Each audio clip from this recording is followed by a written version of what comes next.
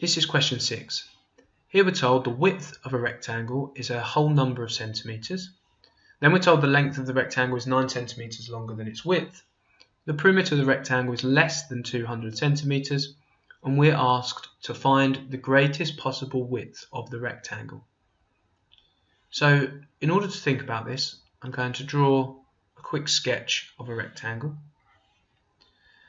And what I am told is that the width of a rectangle is a whole number of centimetres.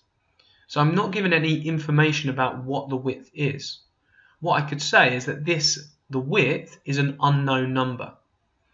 And so because it is an unknown number, I can think of this width, or I could call this width x. So I'm going to label my width on my rectangle as x. And then I'm told that the length of the rectangle is 9 centimetres longer than its width. So if I'm calling my width x, that means that I can call my length x plus 9, because it is 9 centimetres longer than its width. So my length is x plus 9, so I'm going to label both of those.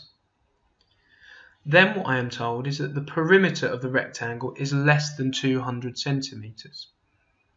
So what I can then say is that, well, how do I calculate the perimeter of a rectangle?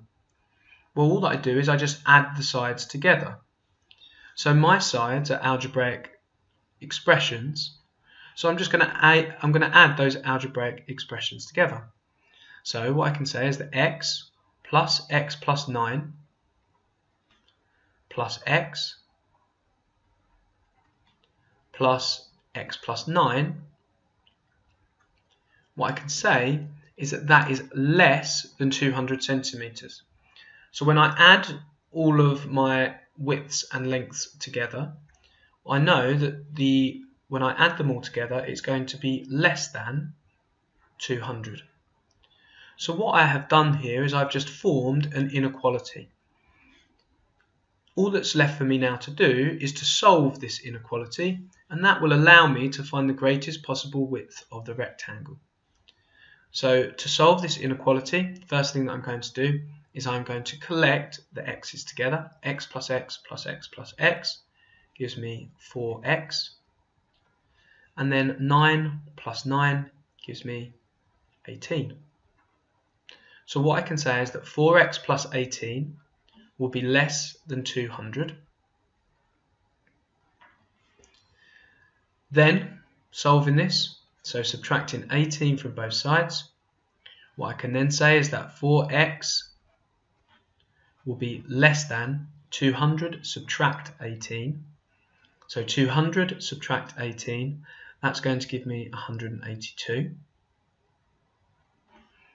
And then to figure out what x is going to be less than, well, that means to get rid of, so to undo multiply by 4, so divide by 4, that gives me 182 divided by 4, which is, that's going to give me 45.5.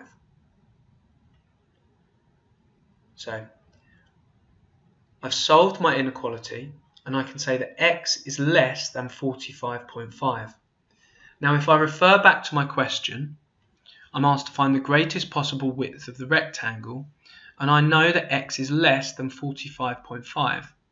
So if x is less than 45.5, and then I'm also told that the width is a whole number of centimetres, what I can say, the greatest possible width of the rectangle is going to be the greatest number that is less than 45.5 that's also a whole number.